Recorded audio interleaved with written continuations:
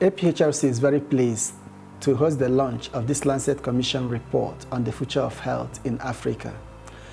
This report provides a clear roadmap for African countries on how we can achieve the same standards of long and healthy lives as other regions of the world, at least by the year 2030. It starts with the premise that it is possible within a decade to achieve this goal. But this will require not doing business as usual, but focusing more on innovative ways we can leverage technology and domestic resources to improve health for all Africans.